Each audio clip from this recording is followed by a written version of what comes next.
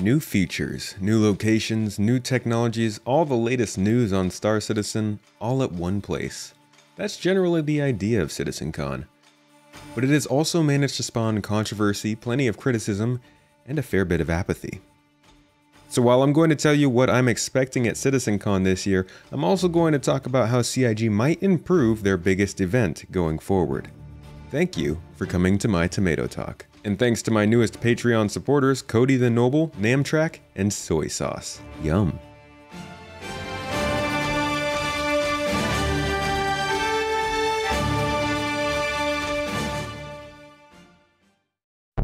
Before we start, if you are looking for a fun way to enjoy this event, scroll down to the video description and hit the link to remind yourself about the Tomato Citizencon watch party. We'll be talking about the ongoing show and the features that are shown, bringing on some guests and giving away a few games.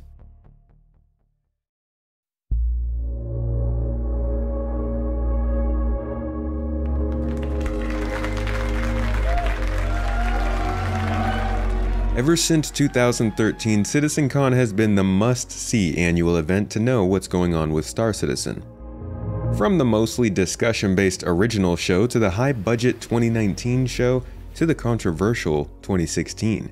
It has flip-flopped every which way in its style and format, and has succeeded and failed in actually producing what was shown off in many different ways. What you see at Citizencon may be a while away, as in multiple quarters or multiple years. I go over the turbulent history in quite a bit of detail in the latest blog post on my website linked down below. But knowing all of this, you should approach the entire event as a visually pleasing showcase of what CIG has planned over the next X number of years. See, it's a mix of close-at-hand features and far-out concepts that have been made to work in this limited environment. The E3 model, but with a twist. Every year has had its own big first. Whether it be the first Planet Tech, first Jump Point, or first multi-crew demo. There is always something special that may be close or much further away, and that can be what the convention is remembered for. And as I'll discuss throughout the video, this will need to change to keep Citizencon relevant with the times, but more on that later.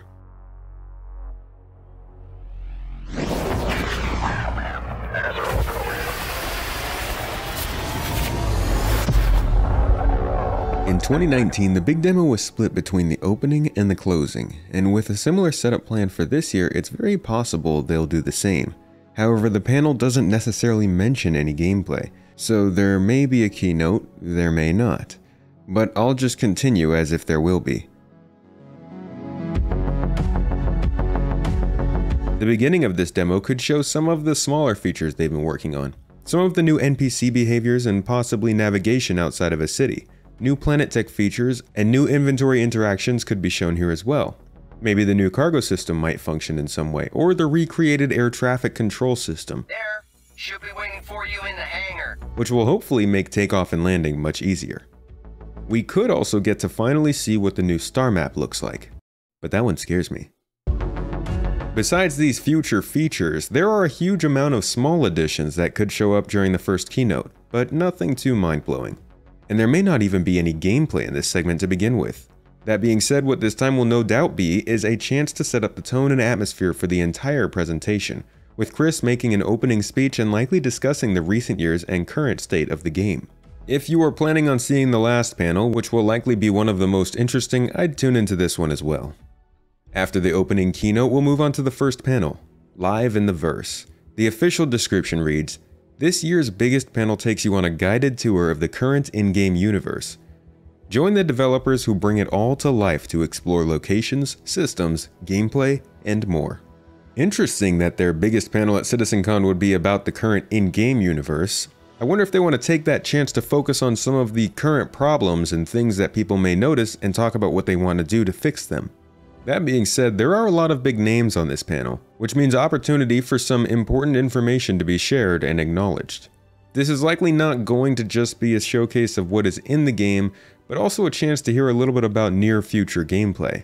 It just might not be the most interesting of panels. Up next in the schedule, of course, is all about ships. The official description reads, "In this year's Ship Talk presentation, John Crew, Ben Curtis, and Paul Jones reveal new and upcoming ships. delve into their journey through production, and provide some much anticipated updates about a fan favorite vessel. Again, many big names on this panel, and it sounds like there is guaranteed to be a lot of news here. We will likely get progress updates on the whole series of ships, maybe a couple of profession starter ships, and a couple of the unannounced ships that we've been seeing in the monthly reports, including the reportedly completed one. I don't think we'll hear much about features in this one considering the lack of any vehicle tech team members, but the hosts may still have some things to say on that front. Every sci-fi fan I think is going to enjoy this one, just for the eye candy. If you have the time, you should definitely tune in. Now from here on out, things get more crunchy. Of course, we go straight into the deep end with a panel about the in-house Gen 12 renderer and Vulkan API. The official description reads, "We'll delve into the nitty-gritty details of Gen 12, the new renderer being developed for Star Citizen and Squadron 42, utilizing the Vulkan Graphics API, with a particular focus on multi-CPU parallelism, as well as improved flexibility for quicker feature development. We'll look at why it was needed, its architecture and how this aids performance, and we'll give you an update on its progress." These are big-ticket items for the optimization and back-end tech crowd. If you're one of the folks who think they should stop features and focus on making the game more smooth, this one's for you. While the Gen 12 renderer may not be the golden fix to all your problems, and from what it sounds like in the description, also not be close to complete implementation, there is a chance it could greatly increase performance for certain machines, as it will have a big impact on how our computers show us the game world. It has been a very long-term project, so the investment into it makes this a very important part of the game. If you're just casually watching this event, this would be the panel to go grab some big bennies or take the 30K. There will be great summaries released within days of it going live, but those looking for all the info won't want to miss this panel. The next panel sounds like a fun one, and will be a big mix of gameplay and eye candy, planetary tools and tech. Maybe I should have held off on my own recent planetary tools and tech video. Oh well. The official description reads, "A big picture look at some of the new planet tech features being developed to help further bring Star Citizen to life." This one is hosted by a wide range of programmers who will undoubtedly give us a look at some of the newer tools they've been working on. While we are used to seeing the Biome Painter and Height Map Editor, I think we may go a bit deeper this time, with another look at rivers and terrain modification, new height map achievements with canyons and mountains, wildlife AI, lava, points of interest such as derelicts, and maybe even some more extreme landscapes. None of these are confirmed, but we'll see. I think this one will be an interesting watch for anybody to tune into. Arguably the most important panel of the day, so no pressure, this one covers server meshing and persistence. While not the answer to every question, definitely two of the most up in the air and sought after fundamental features in the game, both possibly due in some way next year. The description reads, "Discover the transformative technologies of server meshing and persistent streaming. A deep dive into the technical architecture of these key core initiatives that will enable a truly massive, scalable, and persistent world." Persistence will allow for exactly what it says, all things in the game to persist in their state and location. Anywhere, anything. This adds a ton of implications and possible complications to the game, and ties into just about every aspect of it. So even though it's expected in the next couple of quarters after 3.16, it has been on the minds of backers for more than half a decade. Server meshing is in a similar state. While further off in the distance, its importance isn't diminished. Server meshing in different forms will allow for the always connected environment that could allow for thousands of players in a shared space. This panel will likely be very technical and incredibly information dense, and while I think everybody would benefit from watching, if you're mainly here for the eye candy, it might be worth waiting for the summary. That being said, I will be disappointed if this doesn't include some sort of in-game working representations or demonstrations of the technology.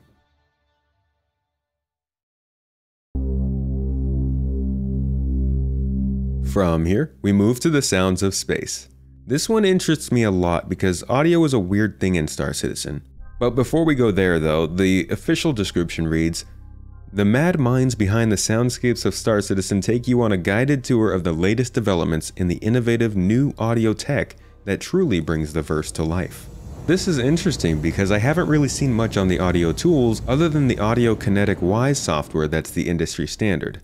So it'll be interesting to see what in-house tech they've made to help out. I really hope to be impressed here.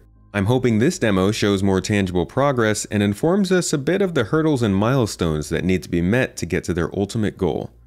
And judging by recent monthly reports, I think they have some interesting progress for us. That being said, most people know if they do or don't like sound effects, so I'd pick this panel depending on which crowd you belong to. The final standalone panel is a Tony Z talk, so it could be a long one. They're telling us we need to hurry up. You jump ahead, I guess. You guys want us to hurry up or keep going?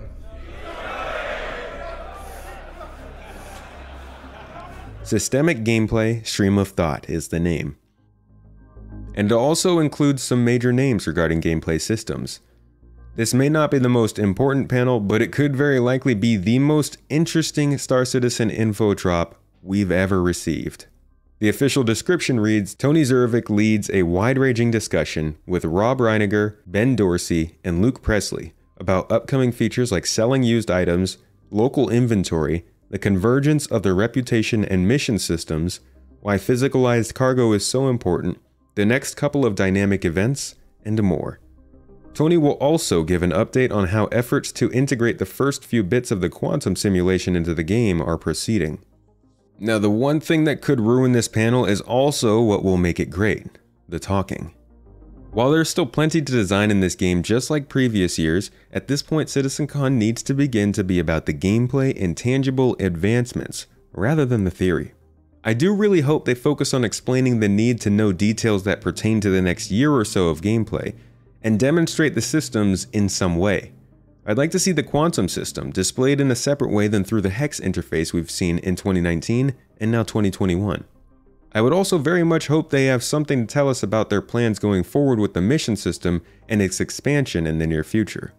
Finally, touching on physicalized cargo, the cargo refactor, and physicalized hangars are all things I would also like to see happening in this panel. It's all a bit of a wish list, but at this point in development and given the expected features in the next 18 months, I think it's time we start to get a more concrete idea of what happens on the player-facing side in the immediate future, now that major back-end components are wrapping up. It's Phase 4 of Star Citizen development. Time for a little bit of change. To close the show, of course, Chris is back on with a likely roadmap for the future, which I pray to every entity known to man doesn't include dates. And assuming there is a keynote, he'll also be wrapping up the demo if they started it at the beginning of the convention. If so, this half will likely be the more exciting half. We may see things like the reworked MFDs, new security systems, NPC wingmen, deeper interaction with reputations, computer blades, and more. There's an immense amount of content being worked on, and a lot of it has been mentioned in the last 2 years and then has not returned. It's a bit similar to 2017 in that regard. However, as I said before, it's a different time, and Citizencon needs to give different information. The road to release is something which should always be acknowledged and updated, and the panels should be central locations where the most up-to-date information on the major pillars of the game should be found, both short and long term. And while this may mean subjects stay similar, the content should still be changing as the game progresses in development. Finally, the keynote that we see, that hundreds of thousands of potential new players will be seeing for the next year, should represent the game in that year. Otherwise, Citizencon will inevitably grow boring as the gameplay falls further and further behind the showcase. Nobody wants to see the same unreleased features multiple years in a row. This is clearly something that will need to be dealt with now or later, and I hope it's now, and CIG can put together an interesting and engaging demo that represents near-at-hand possibilities, even if it's not quite as exciting.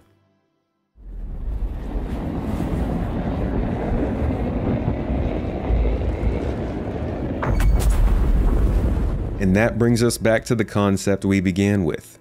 This event needs its big first. A bummer, since the big feature of next year was shown off 2 years ago. Instead of focusing on a major feature this year, maybe the keynote can present a true slice of what Star Citizen can be in the next year. Similar to the previous show and goal, but more well-rounded in its execution. This is a good opportunity for CIG to use some of the key features in the next year to paint a realistic session of gameplay that players can look back on for years without feeling a little salty. Take advantage of new social system features, new locations, new professions, and new technological advancements that we can expect to get our hands on in the next 12 months. Whether or not CIG takes this approach, or another much better one, is anybody's guess. But all of these things, a few technical issues. Can we get player 2 on my screen left, please? No, I need player 1 in the main screen, player 2 screen left it was, but back to player 1. Can I get player 1 back on the main screen, please? Player 1 main screen, thank you. Okay, that's player 1 on the screen right, main screen, please. Kill the right screen. And some showing off from Glenn. Good job, Glenn. Glenn's just showing off. Glenn likes to show off. It's just a show off, Glenn.